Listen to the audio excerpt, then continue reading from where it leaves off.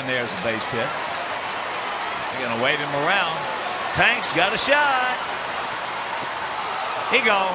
Ha ha! Do it, Tank. Showtime, buddy.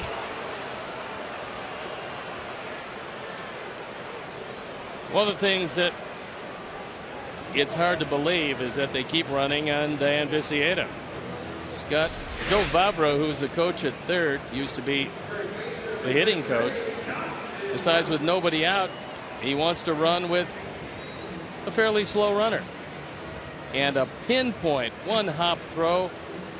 Hector does a nice job. You see him just standing there as if there's not going to be a play. And because of that, Doumit doesn't slide, doesn't even brace for contact, just kind of runs into the tag. So here